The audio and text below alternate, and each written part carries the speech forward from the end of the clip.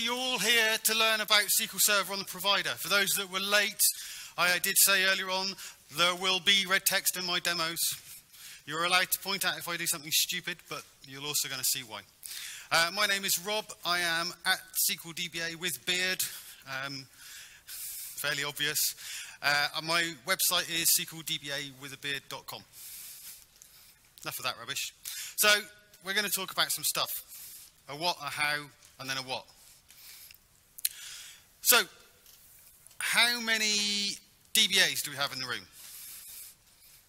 Oh, I love you. How many developers? Yep, good. Yeah, some shaky hands. And the rest of you are sort of general, amazing admin-y people, I presume. Yeah? Oh, only one. Only one amazingly admin. The rest of you just ordinary admin people. No, too late. It's too late. Cool. So, we're going to talk about the SQL Server Provider. And what it does is enable you to connect to your SQL servers at the command line. In just the same way as in PowerShell, you can navigate through the registry or the certificate store straight from the command line. You can do the same thing with SQL Server using the SQL Server Provider. As we'll see, because all we're doing is making use of SQL Server management objects, it's not just a print-only scenario. This is not a read-only thing. We can take actions and we can do things. So, how do we get it? Up until 10 days ago, not even 10 days ago, the only way to get the SQL Server module, which you require to have the SQL Server Provider, was to install the SQL Server Management Studio. If you want to install SQL Server Management Studio, us guys, Chrissy, Aaron, and I from the PowerShell virtual group created a nice short link just to take you straight to the place on MSDN where you can download it. That's not the only way to get it. You can also go and download the particular SMO objects from the SQL Server feature pack and have those. So if you don't want to have that full install of Management Studio, that's another way of doing it. We've created a short link for that as well. You have to install the CLR types. You have to install the shared management objects. And then you have to install the PowerShell extension for Microsoft SQL Server. In that order. You can install them in the other order, but then strange stuff happens. Okay?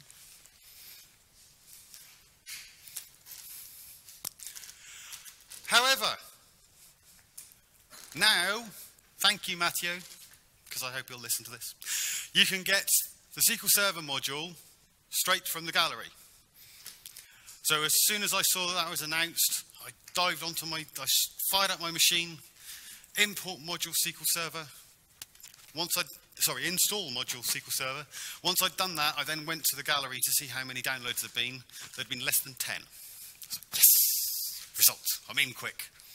It's pure fluke. I happened to wake up at 5 o'clock in the morning. I then thought I'd better check that my demos work. I ran through this presentation and the demos that you're going to see, and they don't work. So we are not running with the SQL Server module from the gallery. All of this demo is running using the SQL Server module that's available with the latest release of SQL Server Management Studio, which is release 17, not the 16, or not one of the release candidates. We're in the latest one. So that's running at version 20. This is version 21.0.3479, I think, something like that. They've changed their numbering system. However, it has some issues. Welcome to PowerShell with SQL. There are issues. So what can I do? If you're working with SQL Server in PowerShell, you can pretty much do anything you want to. However, you can't do everything that you want to. There are some caveats. We're going to talk about the good, and we're going to talk about the bad, and I'm going to show you some of the ugly. There. Oh, one person left. So you think the PowerShell party event last night was good? Yeah? You ain't seen nothing on a SQL party. Okay? So tonight, when you're thinking about that, you go and Google or look on Twitter or Facebook for SQL Bits, B-I-T-S, and you have a look at the picture of the party, and you tell us if we didn't have a really good time.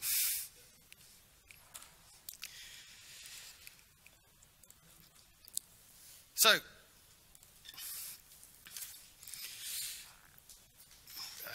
let's start. Let's put the module.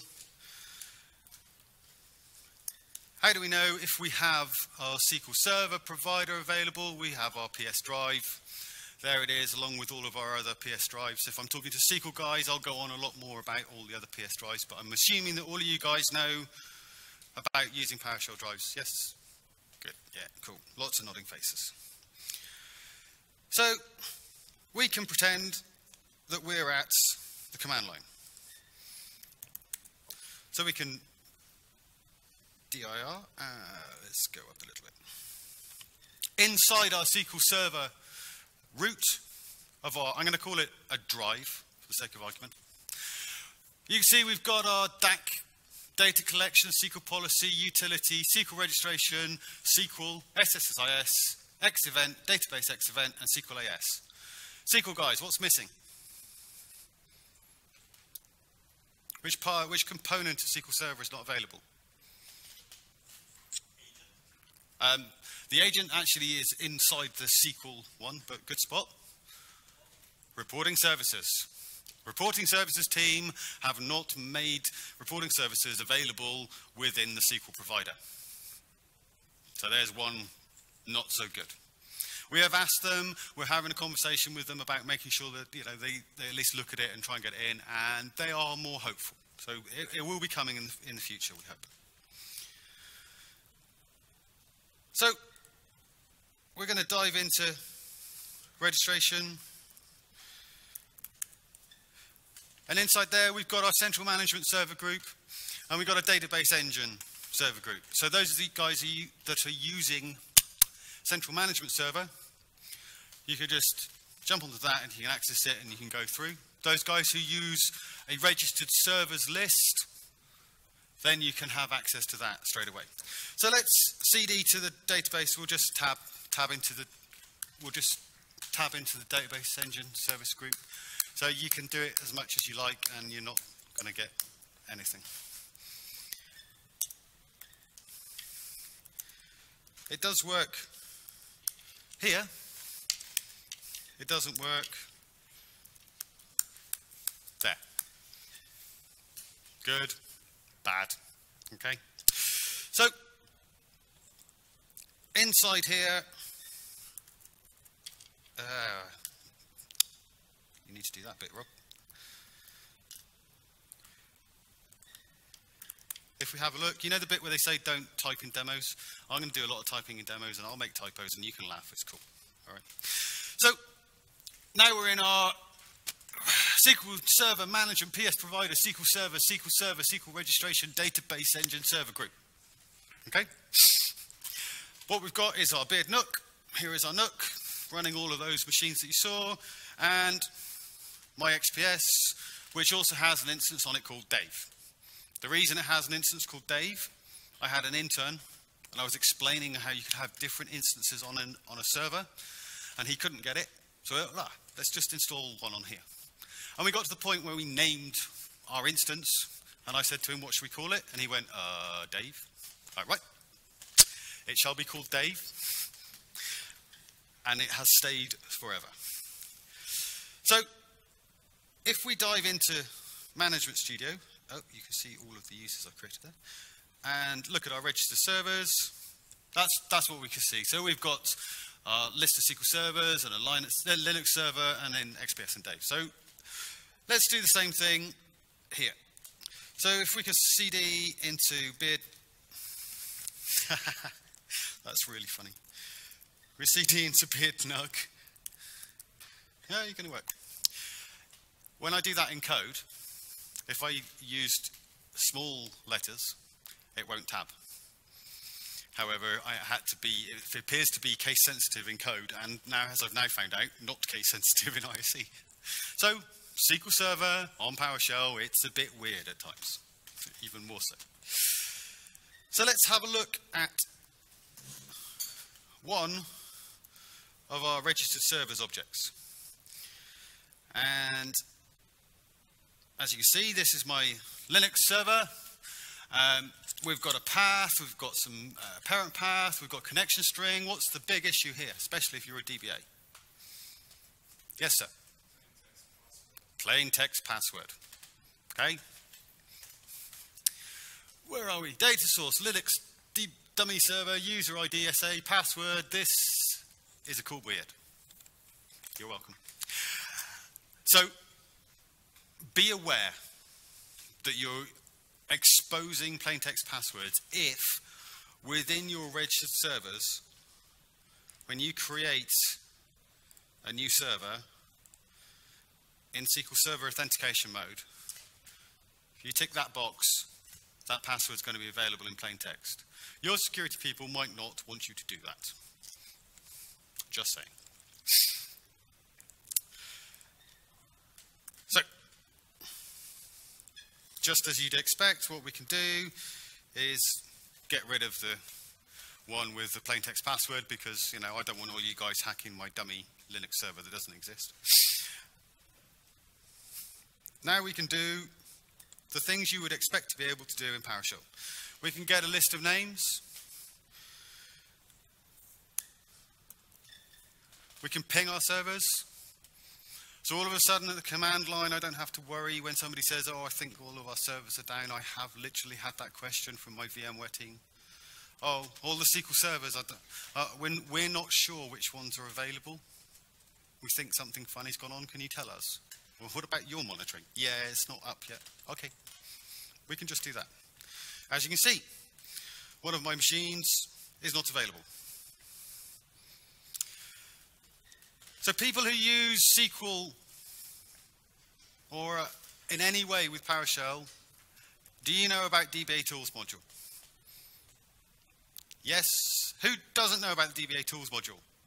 Okay, your job from the beard later on is to go to dbatools.io, have a look at the DBA Tools module, realize quite how brilliant and awesome it is, tweet Chrissy Lemaire at CL, say thank you, and then take it back to your organization and save yourself hours and hours and hours of time.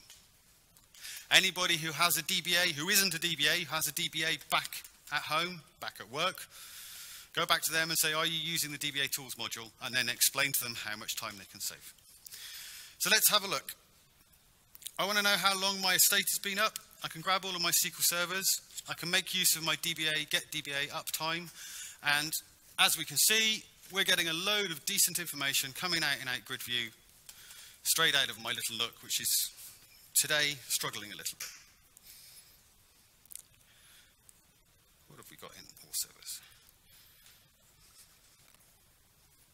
Hey. Oh, of course. Okay. That's going to be fun. Let's test our latency. I'm going to have to quit all of these because I've got one box that's not going to work. So we can now test our network latency against each of our servers that we've got in our registered service list straight from the command line using the DBA tool.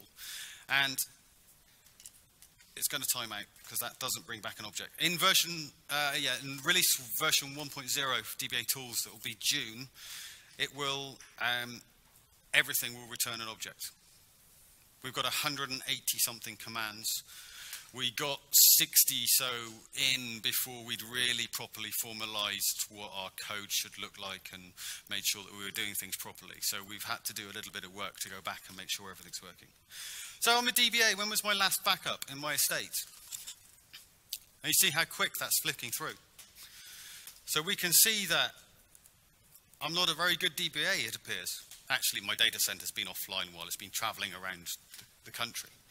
But for every database on every server within my servers list, I could see when my last full backup was, when my last differential backup, and log, and how many days, and whether everything's groovy. We've got a last good check DB, make sure our databases don't have any corruption. We can do that again straight from the command line. But let's dive into the database engine. So I'm going to set my SQL Server variable to my local instance. And if we have a look inside there, there's our two instances, just as you would expect. We have to make sure that we connect to a named instance. So we have to put our default in, or we would have to put Dave in. And within that, we have the things that you would expect to see. Audits, availability groups, credentials, databases. The job server ones, there is where the agent, all the stuff to do with the agent and jobs and operators live. Link servers and logins, everything that you would expect to see. If we just look at a database, we've got some databases on the Dave instance. We could do exactly the same just by putting our remote server name on the back.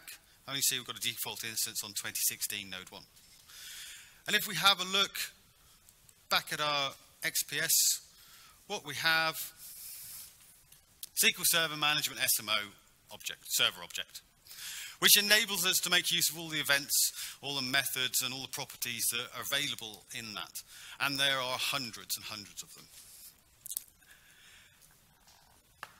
You can create SQL authenticated PS drives. So if we wanted a PS drive for our SA account on our local SQL Server, we need to just make sure that we create a new PS drive with a root in that format and use the PS Provider SQL Server. It will come up with a prompt. As everybody knows, when you use SQL authentication, your username must match your password, otherwise nothing works. So I guess more of a laugh at a SQL, in a SQL conference. And then you can just set your location to your account, and if you have a look at the name of your PS drives, you can see we've got an SA XPS PS drive, and now we're logging in using SQL authentication and all the privileges that we expect to get from doing that. It's just the same, comes up with a different sort of instance name when we do a get item. So can we connect to Linux servers? You can put SQL Server on Linux now, so surely we'll be able to... Oh, okay. Yeah. You can't create a PS drive, you can't use a SQL provider with your Linux servers, unfortunately. To be honest, the best way, if you are programmatically creating an SMO object, you would expect to do, and I did for many years, SRV equals new object Microsoft SQL Server Management.smo server and the server instance name. And that's an awesome way of doing it. However, that just created you a blank object. And it was only when you then started to access some of the properties of the methods, it actually reached out and touched the SQL Server. Which meant that if you fat-fingered the name of the instance, you didn't know until you'd written all of your code and started running it, that it was going to fail. For DBA tools, we created Connect DBA SQL Server, which does work with Linux boxes. So Rob is an awesome guy. Of course, that's my password. And now, once this goes through, we're going to have a nice SMO object called Linux. Once the hamsters have run through the network.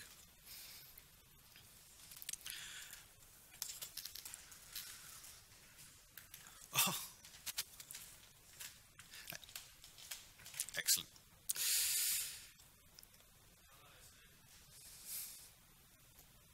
$SA, yeah. Anyway, it does work. So, all of my code is available on GitHub. If you go to github.com/guess what, SQL DBA with a beard, you'll find a presentations repo. Inside the presentations repo is the psconf 2017.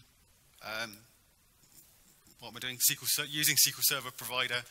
And that's got all of my code and this presentation. And when I finish this later on, I'll just commit all of the latest things that I've done. And what I've made available, if you want to follow along, is a little backup. It's only 4 meg of just a dummy table to make the rest of the demo work. And once you run this, all it's going to do is dive out, download that little file, which has worked really quickly. Come on. We're going to use the restore SQL database command, which has come out of the SQL Server module.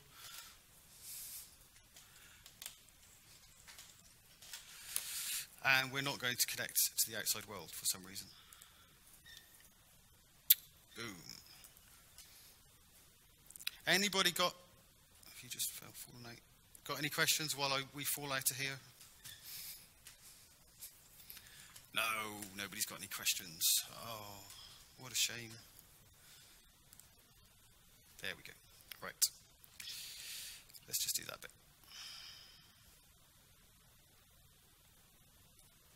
Ooh. I expected some things to break. I did not expect that one to break. Still there. Good.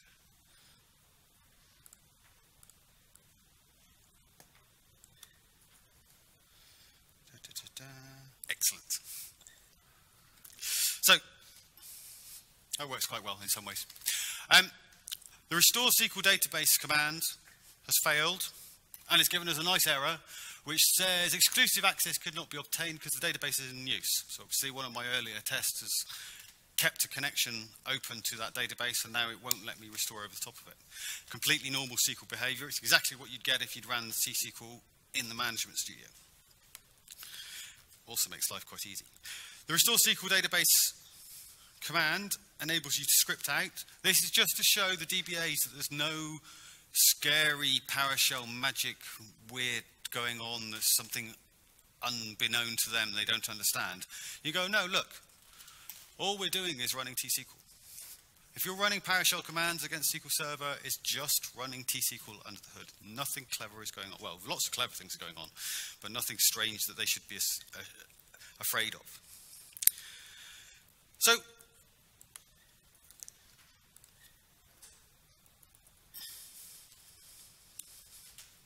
we can have a look at our databases, and what you'll see is all the default properties that are available to you are exactly the things that you would see if you looked in Management Studio and you looked at the databases level and you did, come on, gee whiz. That should have been an F7. Should have worked there, but you'll just see you're getting exactly the same information as you get in here. And when you're talking to your DBAs, you don't really know PowerShell and they want to know what it is that they can see. If you right-click on here and look at the columns, these are pretty much going to match up with the property names that's going to be available on the SMO object at this point at a database level. And as you navigate through the tree, these are going to be the ones that are available to them. That's the way of seeing what is available to them from within PowerShell. So let's set our database and get some more information. So we'll just grab our last backup dates. Guess how DBA tools test last backup works. It's exactly like that. It's surrounded by cleverness so that people don't have to work too hard. But inside our databases, we can look at our assemblies, our certificates, our audits, all the defaults, everything that you would want to be able to work with straight at the command line. And it carries on. You can look at your tables. We can see how much space has been used. We can see the row count within the table. We can see the index space used and when the table was created. This is all new with the latest SQL Server module. Some of the improvements that some of the people in the community have put into the SQL Server PowerShell team and asked them to make available. Because this is the sort of information that we want to have available to us nice and quickly at the command line. We can see lots of other objects, but these are the default ones that are available to us.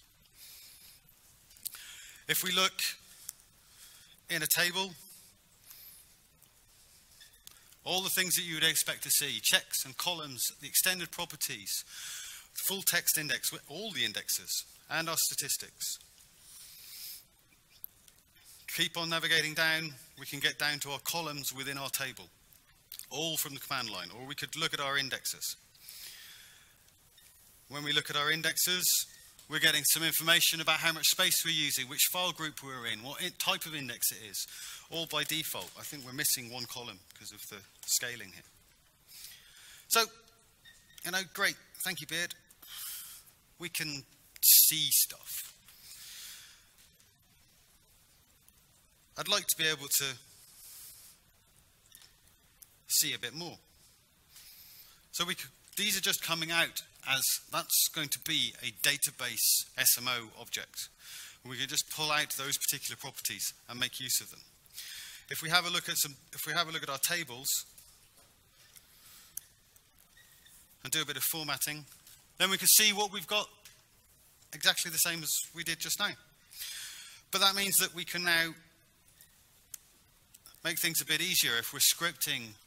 If as a PowerShell person we're scripting things for our DBAs to make use of, we can now put it up into a nice out-grid view. And I like out-grid view because we can go, info doesn't really work so well. Let's use databases. And filter nice and quickly. Hopefully I'm going to have time to show you another little neat trick with out-grid view.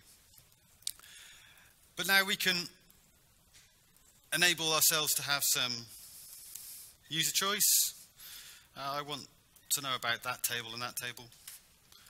Now we're just getting all of the information about just these two tables. So now you can see how you're building up scripts to enable your DBA to get some information about just the tables they're interested in and pass them on in through to something else. I'm sure you guys will know about out-grid view and the pass-through parameter. Yes? Good. You know how to search for properties. We don't need to go through that. And now that we've got our properties, now let's actually start doing something useful. So maybe for compliance, we need the T-SQL for the create for some tables. And because this is me table is just an SMO table object, it's got a script method, and what the script method does is generate the T-SQL that it's going to use against the SQL Server if you were going to do a create. So it means that you've got your T-SQL there ready for these two tables, ready to do with as you please. So what I find people want to do, well, need to do, are required to do, is to put it out into a file, maybe for some source control, maybe for some compliance, maybe for some auditing, for a timestamp. This is what it looked like at that point in time. For lots of strange reasons that kind of don't make sense in this new DevOps world, but some of, we're still stuck in some heavy compliance around data, as you would expect. You don't want your data to be out in the outside world without your control. So now we can actually, even better, we can do things like have a look at the statistics that are available on our table. What the statistics do are they enable the SQL engine to make a very good guess at what is available in that table so that it knows which indexes to use to bring your data back to you quicker. So we can see that our DBO instance list primary key was last updated on the 27th of December 2016. So if we've made lots of changes to that data and our statistics are right out of date, maybe all of the queries that are making use of that table and that index are now not performing in the most optimized way. And what we want to do is we want to make sure that we can update them. So when we look at our tables, I've updated the database. Let's look at my code. If we look at our tables object, we have an update statistics method. So now we can define which tables statistics we want to update. We can make use of that. So when we go back and we have a look at the, of course, we have a look at the statistics in the last updated time, it's not actually matching the same time because we didn't use our restore. We need to refresh. Now, part of this is a talk for DBAs because they look at this, oh, it's broken, it's not worked properly. And then I remind them in Management Studio, in the GUI that they're used to using, unless you right-click and do a refresh, it'll still show you a database that's been deleted because it doesn't know. And actually, because Management Studio is making use of exactly the same objects. So when you right-click and press refresh, you're literally, if we did it on a statistics, we would be running exactly that code. So once we refresh, and we have a look, and now you can see that it's moved up from when I was running through my demo at the back whilst Jason was speaking, and now we've got the latest data available to us. So we're going to set our SQL Server into our policies, set our SQL Server into a variable, because we're going to need it in a minute. And now we're going to see whether we can cd SQL policies. Thank you. It's not going to work. So let's cd into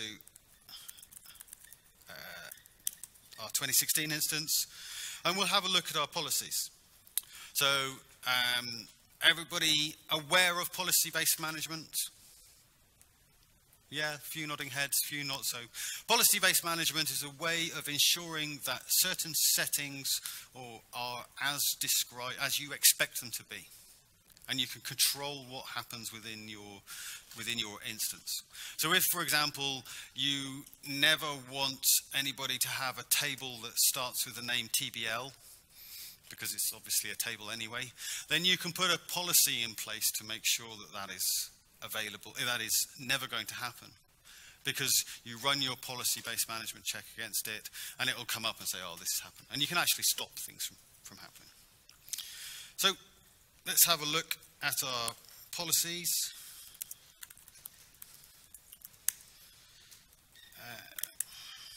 Here we go. So I've put in some of the Microsoft best practices policies. So they're making sure that the backup and data file locations are not in the same drive. They're making sure that database auto-close is not turned on and auto-shrink is not turned on.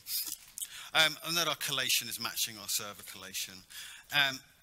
And a whole load of other things. So, what do we do now?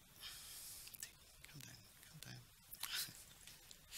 So now, of course, this is, LS works. So let's search for all the ones that SQL space S something. This is precisely what you guys as PowerShell guys would do, yes? Hang on a minute. I just saw them. Let's just go back up there. SQL Server, password expiration, max work threads. Okay. Welcome to SQL Server and PowerShell. Sometimes things get a bit weird. You've got to make use of a script block with a where method to be able to do it. I don't know why, but if you want to do it, that's the way you're going to have to do it. So now we can perform some action. So let's run some checks against our SQL Server. We're going to check, so for everyone, we're going to just spit the name out into the host, and then we're going to use the evaluate method with two arguments, check, and that SMO server object that we made use of earlier on. And what we have, pretty quickly, is we can see that true, SQL Server login mode is false, according to these best practices policies that I've imported. And all the other ones above there are running as true. So we can make use of policies right at the command line and move ourselves forward. Does anybody know what time this is supposed to finish? 3 p.m. Cool. Let's speed up a bit then. So let's jump into SSIS. SSIS Integration Services. This is the part of the demo that would not work with the new SQL Server module. This is where it failed. It fails to load the assemblies. There's something going on. I haven't investigated it. But if we have a look in, we can look at our SSIS DB. So let's just recurse and have a look through the folders that we've got through there. Oh, no, okay. So you can't do a get child item and recurse through the folders that are there. You'd want to, but you can't. So we have to run through and look at our packages like this. So inside our packages folder, we've got a bids are awesome package. And then we can see all of our methods. And now we can execute our package. And we just get 43. All right, okay, brilliant. If we have a look at the parameters of our package, we can see, you can access all the parameters within your SSIS package. We can see that we've got our data source, we've got initial catalog, password. Oh, good, no password, excellent. And username. All of this stuff is here and available to us to be able to see what's going on at the command line. Now, if we go and have a look at our executions, we'll see that down at the bottom, awesome bids are awesome package is now running. And if we refresh and have another look, it might have finished. No, okay. But obviously, we want a little bit more information. Those guys who are used to using SSIS will know that you can go in and grab the reports within Management Studio and see what's going on. So if we have a look in our executions, we then have to go through to messages to be able to come out. So as you can see, what we have is our package, and the package comes through and it says wash the beard, condition the beard, dry the beard, oil the beard, glitter the beard, and then generally be awesome. I've got to be honest, it is far easier to open Management Studio and get those reports than it is to navigate through this and find out what's going on. This probably is not the place to show your DBA or your ETL guys who are using SSIS how cool and wonderful PowerShell is when working with SQL. Just saying. So let's have a look at some extended events. We'll dive into the default instance. We'll see what sessions we've got. So we've got our always on health. Because we've got an availability group, we're always going to have an always on health extended event. We've got our basic trace, that's one that I've created. We've got a system health one at the bottom. Those ones are enabled.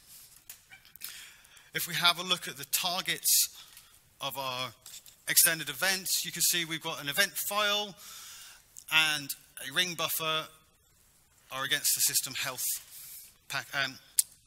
extended event.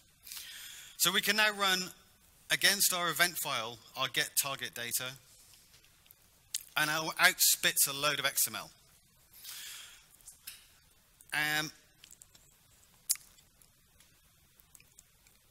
If we put it out into an XML file, why are we doing this? Oh, yes, I know. We can then do the following.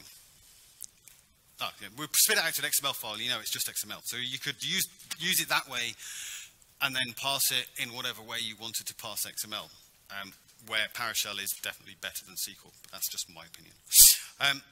Let's just stick the XML from our ring buffer into an XML variable. Welcome to confusion with SQL Server. If we try to go and locate this file from this path without strongly defining that we're using a file system, we're going to UNC path, it's going to fail. So we'll just dive back into our file system provider, and then we're going to export everything out and put it into a CSV. Because I've got multiple versions of SQL Server have been installed on this machine, I need to make sure I'm grabbing the right assembly. So that's why we're adding these types here. And now we're going to create ourselves an X-event link query table X-event data. And it doesn't say queryable X-event data object. And we're going to look through for some expressions. And for each one of those we find, we're going to pull out some information. Which means that when our availability group fails over, let's stick that out to grid view.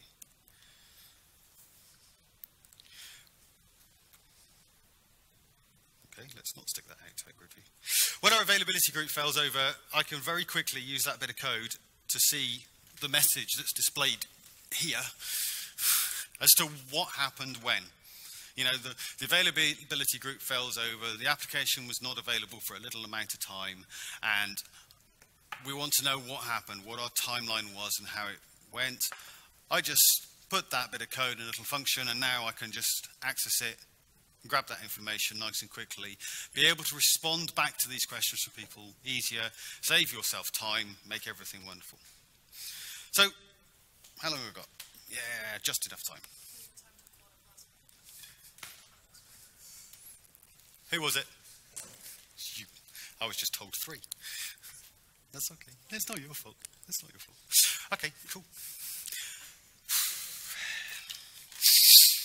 All having a good time? So, I said I'd show you something else about using out grid view with SQL Server. Sometimes you get asked to find the information that's in a database table. You might want to know whether there's email addresses are in there.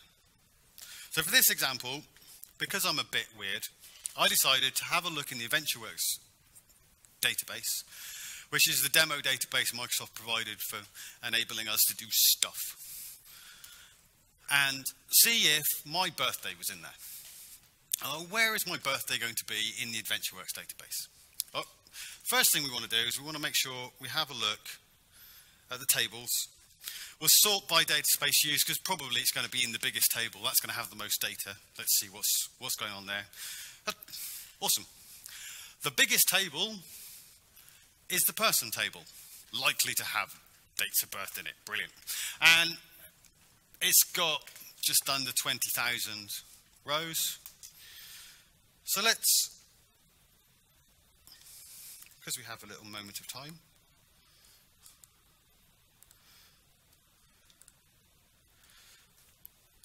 let's grab all the information out of that table. Okay, so what have we got in there? Name, style, first name, middle name, last name, suffix. Did we come by an email promotion? A load of XML, a row GUID. Modified date, okay. Maybe it's in the XML. So we have a look in the XML. Doesn't seem to be an awful lot in there. Where's this date of birth? Let's have a look at it in PowerShell. So we're going to use invoke SQL2. We're going to put it into out grid view. We're going to get all this information. And when we have a look in here at our XML, somewhere in there, we're going to find a date of birth. Now, in SQL, you could pass that XML out from that, shred it through, search through for the right value, and find out what's going on. In out grid view, you can look for 1971, dash 12, dash 22. Look at that. One person in the AdventureWorks database, gender F is a female, and there's the birth date. 22nd of December, 1971. Yes, I really am that old. I know, you can't believe it, right? And this is Alexandra Hall. But what we've just done is have a look through 20,000 rows of our table in our grid view and filtered it by the values that are available inside the XML, just in a nice simple little GUI like that. Of course, if you have a huge table, unless you have a machine with a shed load of RAM, it's not going to work. Yeah, there's caveats to this scenario. But I still think that it's pretty impressive to be able to do that in 20,000 row table and just that quickly just filter through and find out what's going on.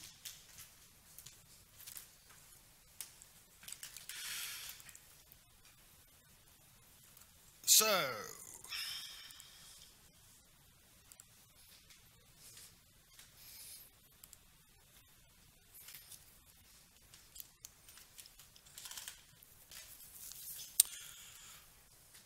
what we have learned, hopefully, is the SQL Server Provider enables you to navigate SQL Server like it's a file structure. I'm hoping that it's going to enable you guys to be able to go back to some of your DBAs and say, come on guys, you can start using PowerShell. Maybe, look, it's easy. It's just like using CMD with the file system. We can make use of this. Or, say, DBA tools. This is absolutely what you should be using. It's going to save you guys so much time.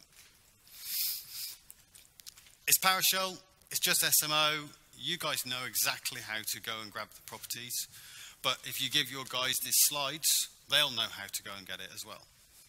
Don't become the source of help for everybody in your organization about how to use PowerShell. Enable them to help themselves. Okay? As we have seen, SQL Server and PowerShell there are plenty of quirks. Yeah. If you push the bleeding edge like I did and you go and get the module from the gallery the second that it's come out, stuff is not going to work. In my experience, in production, I make use of the SQL Server module that comes with SSMS 17. I don't hit these sort of bugs, apart from the file system one, which I've known about for years. It's always been the same, making sure that you navigate to UNC paths by strongly defining that it's a file system type. Outside of that, it's been very, very stable. You can access SSIS, you can access X events. With the latest one, some bugs. It's new. The reason for that, of course, is that the SQL Server team has had a PowerShell member for the last 18 months. Before that, for many years, there was no PowerShell people in SQL Server at all. And the SQL PS module was written by somebody at home on their own time, not on Microsoft time. So we're in a as SQL Server professionals, we're in a much, much better situation to use PowerShell with SQL Server. DBA tools is awesome. There needs to be no more said. Oh, normally I've got a really good question slide, picture, but this just says questions. Questions? Yes, sir.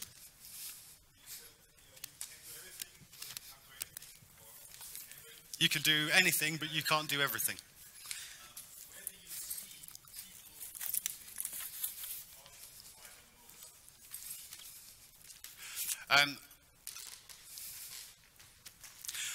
I use the PowerShell provider most for those quick, snappy answers. So for example, that X event. Why did the availability group fall over? Exactly when did these things happen? That's because it enables me to give that answer quickly, and let's face it, I'm lazy. I'd rather get back to, reading somebody's blogs. No, sorry, doing other more important work for my boss. Yeah. But also being able to jump into databases. What's the biggest table on that database? DBAs get asked questions about databases as if they should be able to answer them off the top of their head. Yeah. How many rows has that table got in that database? Which server? Hang on a minute. I'm not going to remember that. I know a lot of stuff, but I don't remember that. So for straight provider on the CLI, that's how I would expect it to be used. And then I'd expect guys with PowerShell knowledge and experience to be able to make use of it to enable other people to do stuff. And then if you take the SQL Server Provider to include the management objects and all that, I say look at DBA tools. You can do anything you want. We've got 180 odd commands there. And literally anything that we've got, you've got one of those already. You can now have another one to give to your DBA. There was another question. Yes, sir.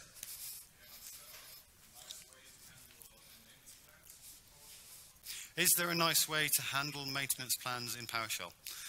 Let me give you the question back at yourself. Is there a nice way to handle maintenance plans? No. The answer to the question is no. The second answer to that question is why would you use maintenance plans?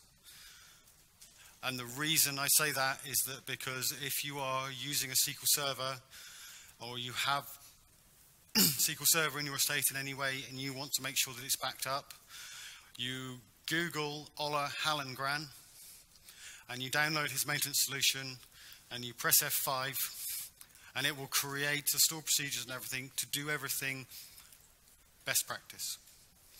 It'll create all the jobs, it won't run anything, and then you can set it up. But it means that it'll do things like change the backup type. So if you have a database that's just been created, you can't take a log backup until you have taken a full backup. Yeah? So if you are you're providing a service for your clients, which means that it spins up a new database for them, when are they most likely to want to go back 5 minutes? Or could I go back to what I did because I've just made a mistake? In the first couple of hours, yeah?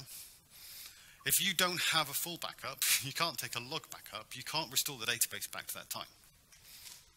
Maintenance solutions not going to help you because it's either going to do all databases, in which case you're probably going to be you don't want to be doing your full data backup in the middle of the day, so you'll be doing your log backups every 15 minutes, every 5 minutes, or whatever. But they're going to fail for that database because it doesn't have a full backup.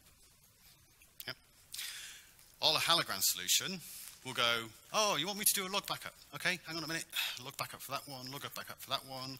Oh, hang on, this database hasn't had a log backup, hasn't had a full backup, so I can't take a log backup. I'll take a full backup. And then it takes the full backup, and then every one that comes after will be able to be a log backup. That's just one tiny way of how much better this community solution is than the default thing that you get with SQL Server. There are many, many other things. That's a very long way of saying no. But please, sir, have one of these.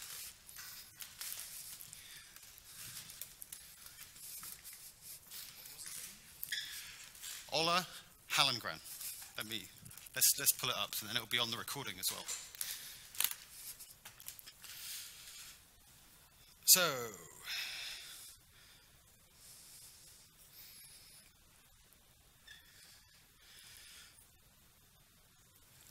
are we connected to the internet? Probably, yeah. So we go like that. Ola Hallengren. Are we actually connected to the internet?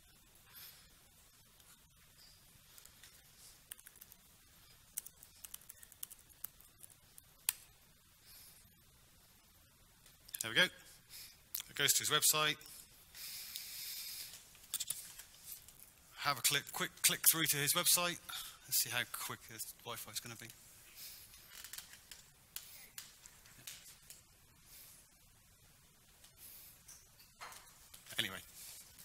that's exactly where I would recommend that you go, and that you recommend to anybody to go. We've managed to load Google, but not Ola's site. There we go. If you go to downloads, it's just going to download one SQL script that you can run, and it'll do everything that's there. Ola works for a Danish bank, and his solution is so good that everybody that you know, that you meet in the SQL world will say, use this. Any more questions?